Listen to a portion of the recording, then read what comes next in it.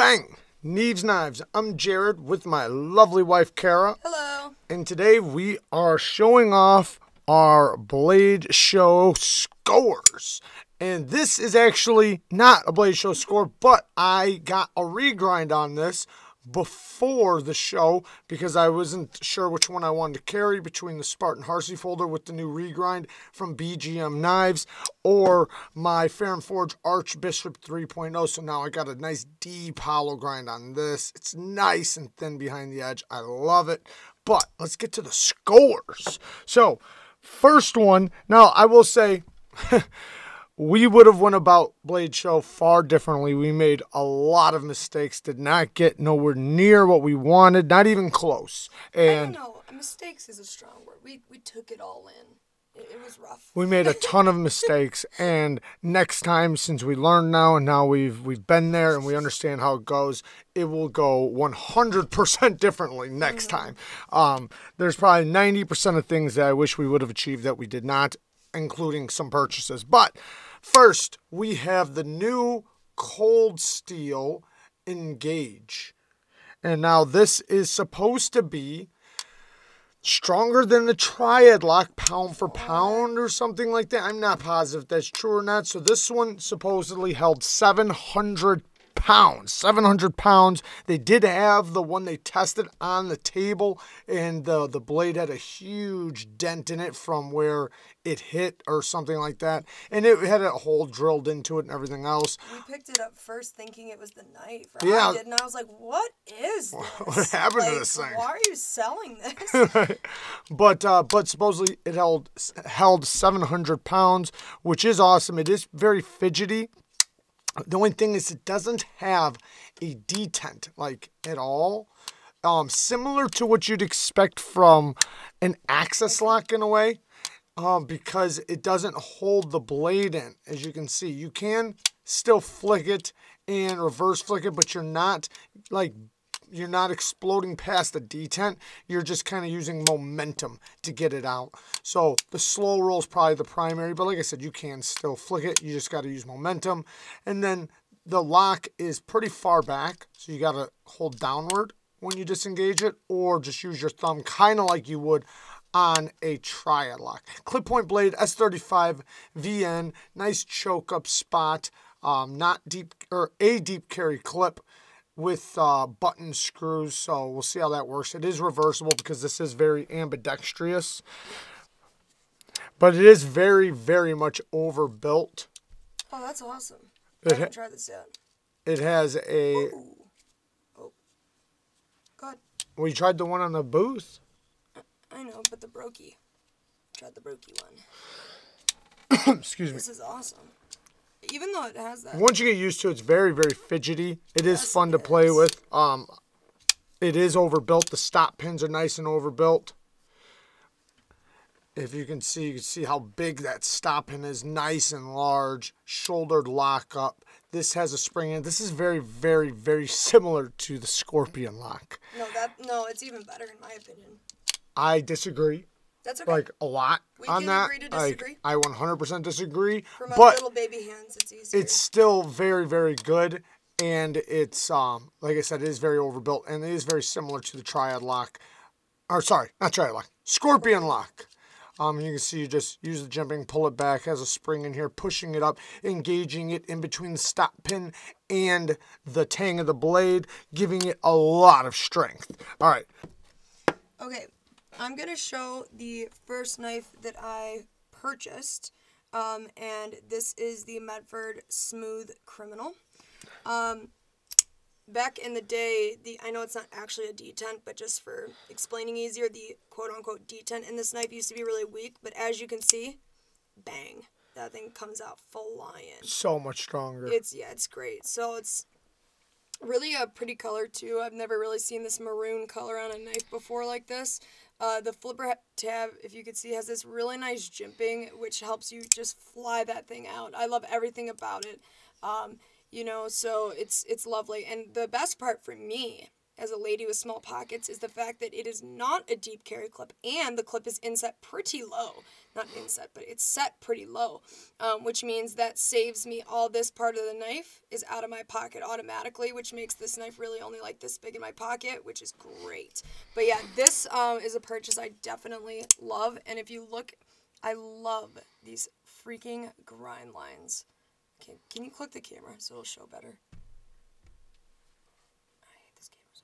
Okay, no, it's the lighting. We don't have lighting? Yeah, we don't have lights on. We have a light out, guys. We got to replace the bulbs. Well, you get the point. Oh, there we go. You can see now you can see them. Look at that. It's got a stone wash on the spine and then a hand satin. You could tell it's a hand satin because of the way it turns right here. So a machine satin would just, the grind lines would just go straight across. You see how it rotates right there like that?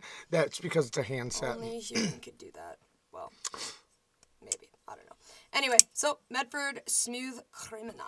But yeah, the detent though, it was so weak on the original. Everybody complained about it. Nobody liked this thing. This is very strong. It's a whole different knife. It's a whole different knife, 100%. Amazing. It actually has a nice, crisp detent. It might be one of the best button locks I've ever actually had. Because detent-wise? Yeah, because I love the way that it drops as well. Like here, let me show one thing really quick. This is what I love about it right now. And it's very built. Like, it's really, really well built, overbuilt. Yeah, but look at my small hand, right? Like, it's not too big. This is one of those knives that literally can fit in anyone's hand. It's just as comfortable in my hand as it is with someone with a big hand. Now, watch this drop. I love this. Like, the knife was perfectly vertical when I did that. Like, I love that. The hardware's overbuilt, as you can see. Look, I think that's like a T20 or something like that. Huge stop in, and listen to this. Do it again.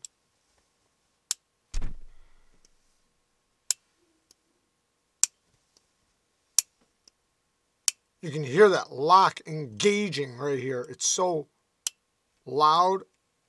It really reassures you, and it is rock solid every direction. Very, very well built. The Luft Avant. I got the Luft Avant now. This is done by Riat, designed by Bearded Gear. And everybody else got these and was checking them out. I was one of the ones that never was included in that. No, I'm just joking. No, I never got to check one out, but I watched people rave about it, and I wanted to check it out, but I did not get in on the pre-order or anything like that. So at the show, I found the chance to get one in hand. Now, I'm still not sure how I feel about it, but I did hear, though, that a couple people told me that after you get it, it breaks in, because I noticed I don't have the ting yet, which I noticed in all the videos I've seen about it, it had a really loud ting. This one doesn't have it, but people told me that it will get it. Just let it break in. And same thing with like the smoothness and everything. It's not as smooth as the ones I seen on video, but I heard it will break in. So, you know, I'm gonna allow it to break in and then give my impressions on it and see how I feel about it. It is done by Riat, like I said, titanium liners, M390 blade steel, very deep hollow grind, nice crown spine, nice strong crown spine, but then it gets down super thin. It has a very high hollow, which I really love. Access to the liner is really good, and it is very smooth. The detent on the flipper tab, really good. There is no jimping on the flipper tab. It just has chamfers. And then, oh, you can hear the ting kind of coming a little bit. What? Yeah, you can. I like how, close it really quick. I like how the flipper tab is placed really high like that. Yeah, lots of leverage. Yeah, a lot of designs really miss out on that, and it's like, if you want your knife to have like a slightly lighter detent for like smoother action, but not like too light, throw a flipper tab on it that's above the pivot, and you'll gain the leverage back that the detent isn't providing with its momentum. Yeah, you want higher than the center of the pivot. Science. And especially with the two forms of deployment, so you're going to get a lot of leverage on the flipper tab up here, and then it's not going to, or then you'll also have a good detent down here because of where the hole is placed. Now, I will say, for me, the hole is very easy to get to. I could see some people thinking it's a little low, but it winds up landing in a perfect spot for me. Can I try it? I just want to see if it's like that for me with the hole. Oh, no. For me, I like... The higher on the hole you flick, the stronger the detent. The lower, the lighter. I did low on that one. Yeah. That's true. But yeah, you can pretty much flick it not the middle. I kind of thought the D10 was going to be a little stronger on the reverse flick. It is a little lighter in my opinion. Yeah, but like I said though, if you just flick high on the hole, it does have a stronger D10. I'm also doing this left. Or it feels as if it's stronger. Oh yeah. Oh baby. Yeah, no, this is pretty sweet. All right. But like I said, I will be putting this in another video, letting it break in, testing it, and seeing how I actually feel about it over some time. Alright guys, this next one is a fixed blade that when I saw it, it called to me. The first time I saw it, I was like, wow. So we have had one of these on the channel before, but it wasn't like this. We're talking about the scales here, if I'm being honest. I was like, wow. So this right here is the Tactical Everyday Dad Kermode, which I don't know what that word means. I'd love to know. Anyway, so we have this beautiful micarta. It's like Mexican blanket micarta is what I keep calling it. I don't know if that's the official term, but it's certainly what it looks like. And then we have MagnaCut steel. He did say that he was doing his HRC in between 62.5 and 63, which is decent for MagnaCut. And then, you know... It's really good, actually. First of all, gosh, around 63 is where I like to see MagnaCut. Look at this freaking edge. That was one of the things I think when I saw this, I was like, wow. I really like the thickness of it. And it's still, like, super... It's somewhat of a Japanese tanto. It's got a convex edge. It's really sticky, the edge. It really is. Like, it's got a good edge.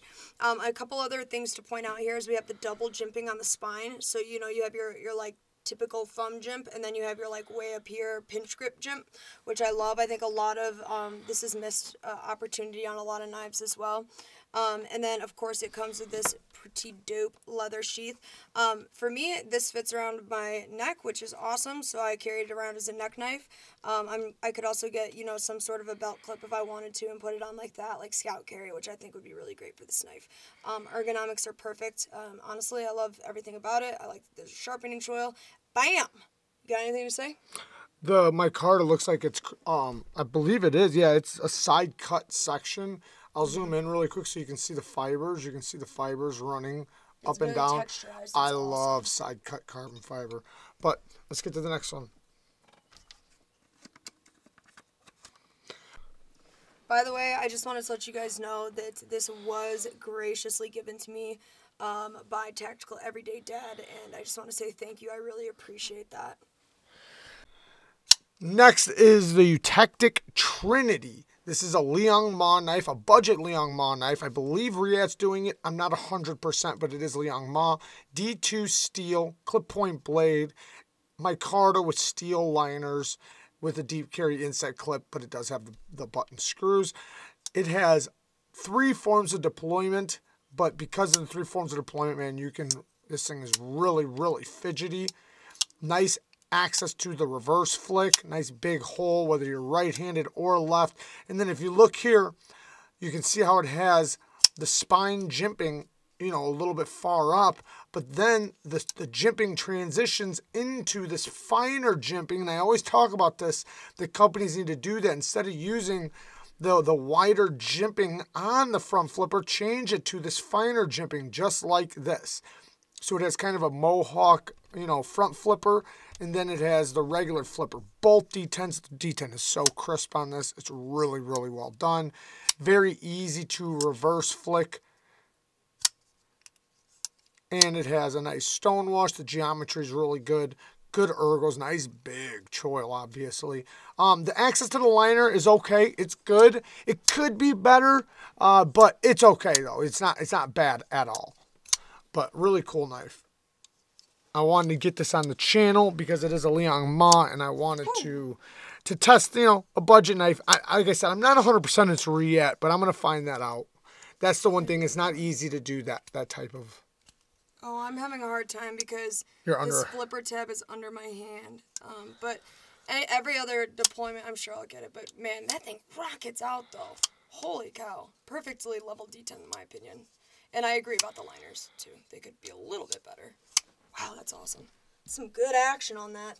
Yeah, D10's great. All right, next. All right, next, oh my gosh, I love this one. I'll do this one. Okay, so this is not a new knife, but I did get some new scales from McBee. Or McNees. McNees. McNees is the one who designs this for SPYDERCO, and so he makes custom scales for the McBee by McNees. Yes. So McNees is the designer of the knife itself too. Right. So this, okay, so I'm not gonna lie, there was some scales there that were like poppin' colors, right? But this stained glass one, first of all, you can see in the different lighting how cool the colors turn, and then in some lighting how they can be more dull, right? But this was a one-of-a-kind scale. They're not making any more of these. This is the one that they had, so I'm the only one in the world with a McBee with these scales, which I thought was pretty cool. But you're going to see a whole bunch of them now when you go on Instagram. I know, I'm going to be really sad because they told me I was the only one. Whatever, I don't care. I wish more people could have this, honestly. I want everyone to feel the joy. But yeah, this thing is pretty cool. I really enjoy just the way that it changes color in the light and stuff, and it's cool to have a scale, you know, made by the designer of the knife that I love so much. All right. Next, I got... Okay, so, you know, I'll do this one first. So, this was actually given to us by KELL Knives. I'm wearing one of their shirts right now. Yes, she is. And I'm going to get more of their knives on the channel. They make 100% USA made knives. Even the hardware is USA made. And they're the sweetest people ever. They are so awesome. They were really cool. 100%, yeah. Now, this is a really cool drop point blade with a sharpened swedge. It is nice and sharp right here.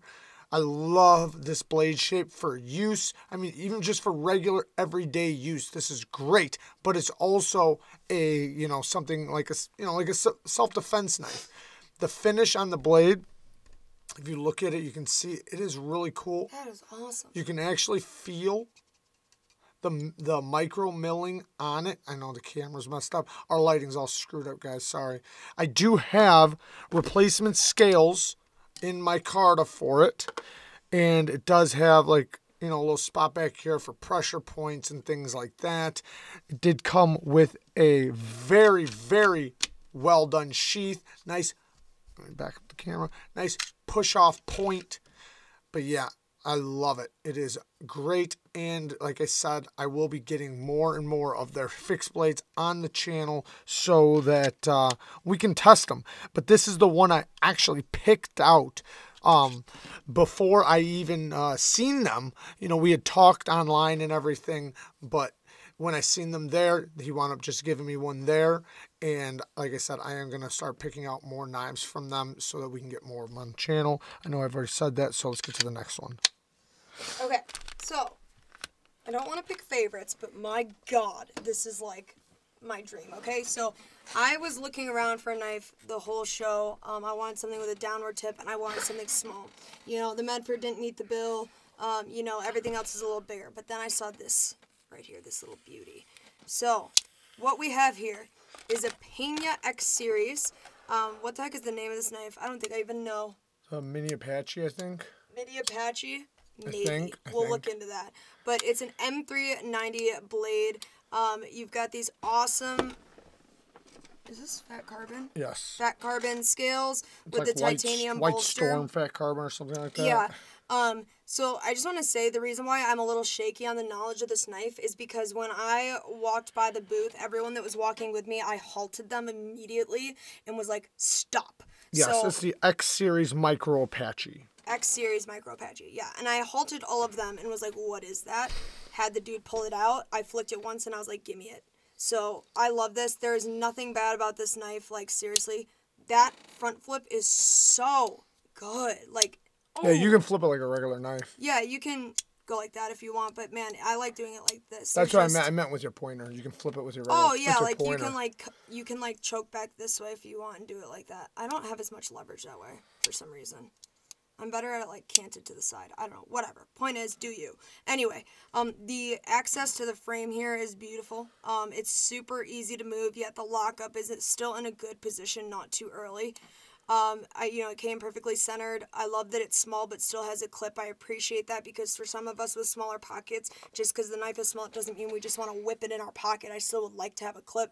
It's not deep carry, which you guys know I like because it doesn't take up as much of my pocket with the knife, and it just looks cool. They did have it in a green and red version of this same thing, but I wasn't huge on those colors, so I just went with this. And oh my gosh, the blade shape too. With this part on the spine, what would you call that right there? Swedge. A swedge? Mm-hmm. Oh, okay. I guess I probably knew that. But, yeah, and it's just everything I like in knives. Like, seriously. That is an interesting choil, too. I suppose that would give you more sharpens, wouldn't it? Yeah. Yeah, it's definitely got a good sharpening choil. But, yeah, I like how I can easily flip it with almost like a regular knife. But you can also use it like a front flipper. The snap, you can hear that pop, really loud. M390 steel, very well done. You can see a little bit of blue in this fat carbon. You can? Right in the center. Oh yeah, it's like navy blue. A little hint of it. A little hinty hint. And on the sides and the edges, but the jimping is just so well done. It's so easy to manipulate for such a tiny little knife. And it's not the type of jimping that hurts your finger, which I really appreciate. I love this jimping. It's my favorite type of jimping for a front flipper. Agreed. All right, next. Now this is I forget what they call them, a secondary or... It's like a P2 it's I know the name of the knife. No. Like there's like a weird word for it, like you said. So this is a Spyderco Para 3, and it's called a secondary or whatever it's called. Basically, it's the ones that they were not willing to sell full price. So for some reason, they took it off the line. Like there's buying from an outlet mall. It is. There's a mistake on it. So somewhere there's a mistake. Now I held a few of them and tried to find the mistakes. I could not find the mistakes on two different ones. This is perfectly centered. The detent is really nice. Great detent. It was a little bit stiff, but it's breaking in very, very nicely. Watch, you just go to flip it one day and the blade just goes... Flies right out. Flies right off, yeah. Oh my god. No, there's no play any direction. I already do have a CME from OCD for EDC that I will be putting on it. It is a gray one, and that's the little button you guys see on my other Spydercos that go right there. You don't need to take it apart. No tools required. It just glues right on. CME stands for Compression Lock Made Easy. Yeah, Compression Lock Made Easy. Now, this one is in Maximet. So, I got it because it was only $85 for Maximet, and on the Para 3, that's a really good deal. And it is still breaking, and I haven't taken it apart or cleaned it up or anything, but I can't find what's actually wrong with it. Somebody else had got one, and they found a little blemish on their G10. I'm telling you, it's going to turn into a ballistics knife unexpectedly. My G10 is really, really good. Like I said, everything else is, great on it. It just needs to break in. That's it. All right, next, I wanted to get... Yeah, I'm out of knives, by the way. Okay, I only have a couple more. So, I wanted to get a Medford Praetorian Slim, or Slim Praetorian. I went and checked it out, and I liked it, but I hated the access to the lock bar. Oh my god, it was terrible. I hated it.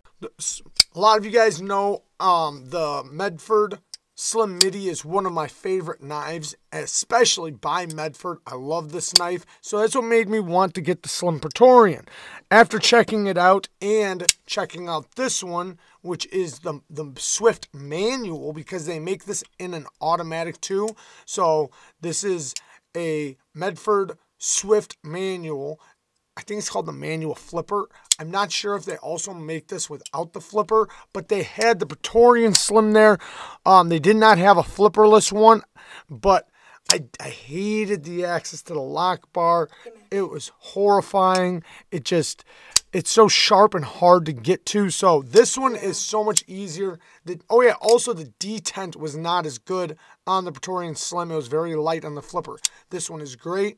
The access to the lock bar is so much better than that one. I don't like how sharp this edge is, but I can get by it. Very smooth on the... At least it's thicker, though, because the other one was really thin. Yeah. Very smooth on the drop. And it is on bearings.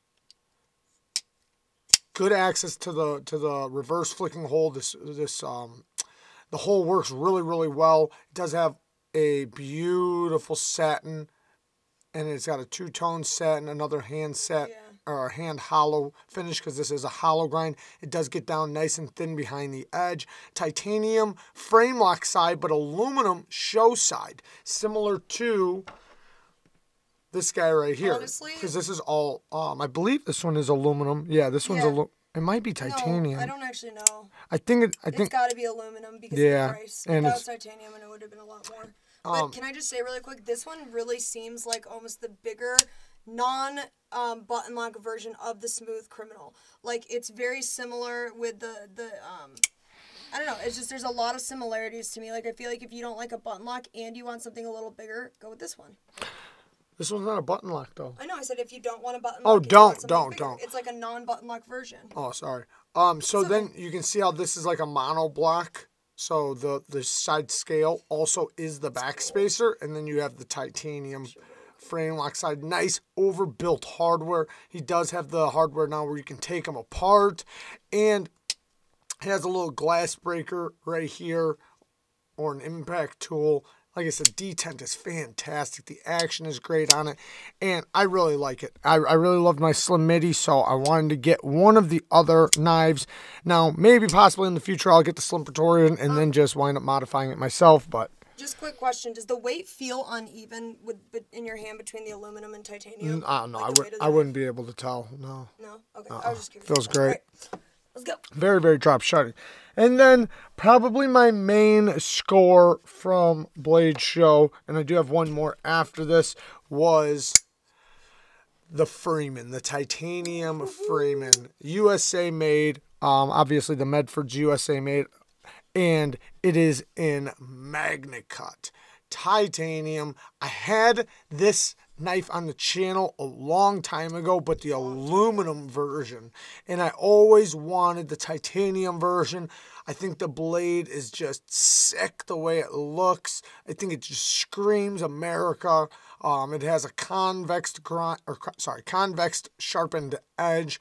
It is robust and thick, but this is a very overbuilt knife. No play, any direction. The detent is fantastic for a button lock, or not even for a button lock, just for any knife. This is a fantastic detent. Very, lots of leverage in the flipper tab, and it hammers out. Really cool sound. This is one of the few larger knives that I absolutely love. I loved it back in the day when we had it, and I love it now. If I was a bigger human, I would totally carry it. And my favorite part, open it, is this. Those things. Yeah, it's great. If you guys listen to the sound, it's like a beat. Great sound. And like I said, just everything is so overbuilt on it. I love it. I love the flag milled into it. It even has the stars. It's totally carryable, though. It's one of those overbuilt knives that you're not going to look. Oh, no, I carried it a lot. Yeah. I've already carried it a lot. I love it. It's not like silly sized. It's like overbuilt hardware, nice and sturdy, large knife, but totally usable on a daily basis, carryable in a normal situation. It does come with a lanyard pin on the back. The button, so easy to disengage. It makes the tink even when you do it slow. Yeah, it's great, man. I love it. Absolutely love this one. So, one other knife that I did get, but I did not purchase, but I did get it, and we are going to be putting it on the channel. Maybe I shouldn't even show it. Yeah, I would save it. Save it? Yeah. All right, guys. That's it, guys. Love you guys. Thank you guys for watching. Peace. Peace.